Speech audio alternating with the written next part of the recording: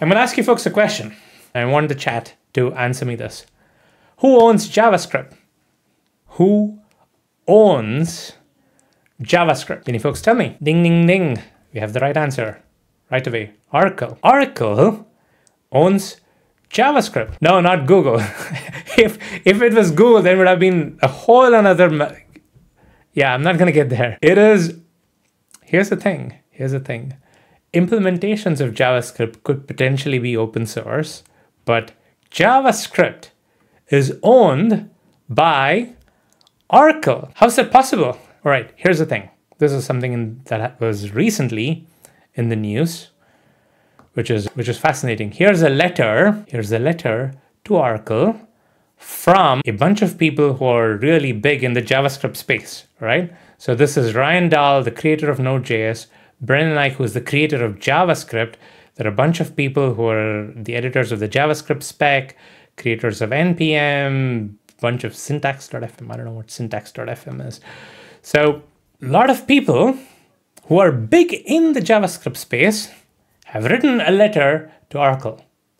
Oracle, it's time to free JavaScript. Dear Oracle, you have long ago abandoned the JavaScript framework, and it is causing widespread unwarranted confusion and disruption. JavaScript is the world's most popular programming language, powering websites everywhere.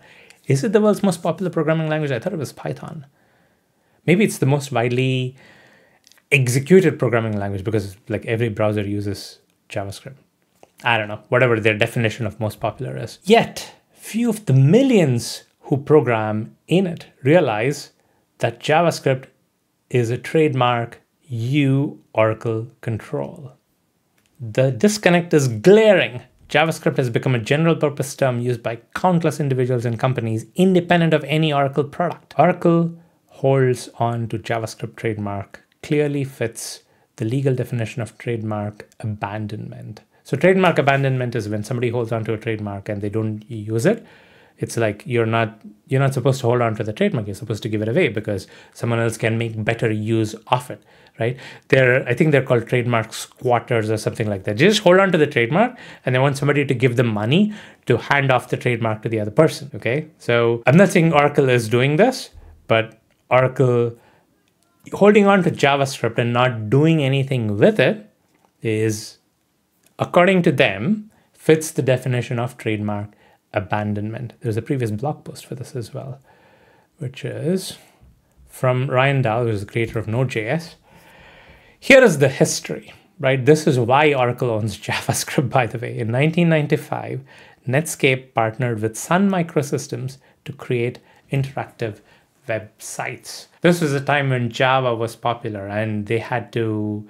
There's a reason why JavaScript was called JavaScript, okay? This was a time when Java was popular and they had to create something for the web, kind of like Java applets. So they said, let's create a scripting language and we will call it something similar to Java. They called it JavaScript, okay? So because they wanted to kind of leverage the buzz that Java had in the news, okay? And because of that, and of course, there's a famous fact at this time, Brendan spent 10 days to create the first version of JavaScript, which sucked, by the way, and he continued to work on it. It's a myth that in 10 days, JavaScript was perfect. It wasn't. So JavaScript was created in 10 days, and it had roughly syntactic lineage from Sun's Java language. They wanted to make it similar to Java. So there's a lot of similarities there.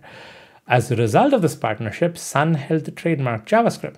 In 2009, Oracle acquired Sun Microsystems and they acquired the JavaScript trademark. Okay? Trademark has no commercial value. Other than Oracle's JavaScript extension toolkit, Oracle does not have any products that use the trademark and presumably no planned usage.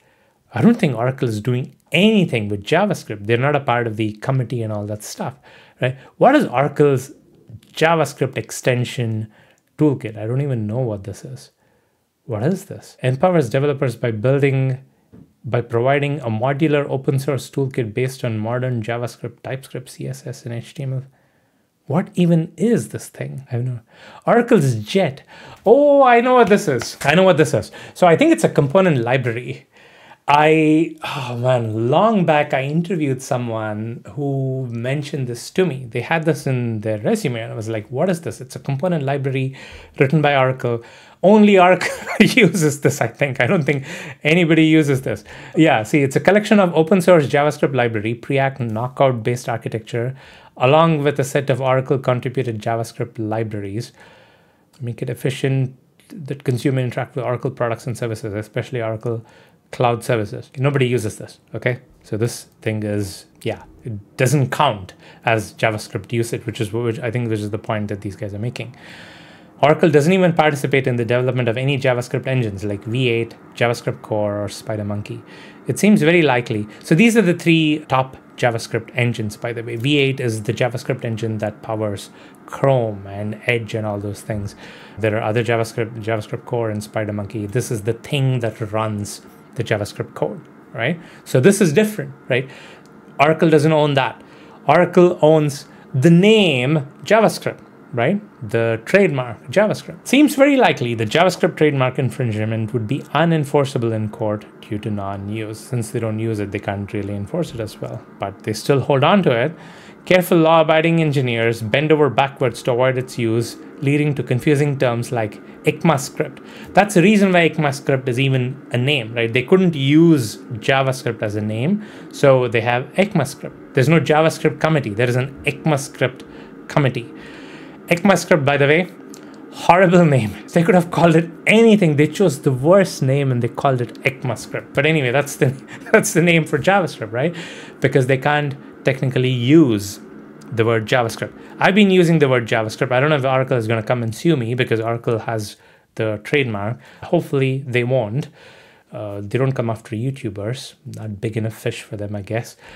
The best value Oracle could derive from the trademark would be from the goodwill it receives by granting it into the public domain. It's understandable why this hasn't happened yet. It would require a very forward-thinking and high-level Oracle employee to propose something so intangible. Ooh, it's a bit of a burn there. Yet, it's obviously in the right move to trade a worthless trademark for brand marketing and goodwill. Oracle, please release the JavaScript trademark. So I think that was the blog post and it hasn't happened. And now this is like a formal letter, right? So they have trademark abandonment clause saying this is, this is the United States code declaring what a trademark abandonment is. And in the case of JavaScript, both criteria apply. So Netscape, Sun, Oracle. So that's the transition that's happened, right? Brendan created JavaScript with Netscape, went to Sun, and now Oracle has it. Use it or lose it. Oracle has abandoned JavaScript trademark through non-use. So they're basically making a case for getting the JavaScript name, right? I don't know, could they call it something else? I know ECMAScript is a very bad name, but maybe they could call it like okay, Microsoft happily offered up JScript, but no one else wanted that, all right? So nobody wants to call it JScript. So maybe call it like JS, I don't know. Maybe just come up with it's hard to come up with a different name because everybody knows JavaScript. Will be easy to kind of like have that momentum and use JavaScript. So this is a letter, the formal letter. This is, I think, fairly new. Let's see what the date is. I don't think it has a date. So they have a domain for it as well. They have javascript.tm as the domain name for this website. And yeah, I don't know what's going to happen to JavaScript. Is Oracle going to do the right thing and release JavaScript to the public? Or are they going to hold on to it and these people come up with a different name? Are we stuck with the name ECMAScript forever? I don't know. Time will tell. If you guys feel like this is a good thing to do, you can sign the letter. I don't know what good it's going to do. It's not like Oracle is sitting here and counting the signatures and then at some point they're going to decide. I have no idea, but it's an interesting development that's happened.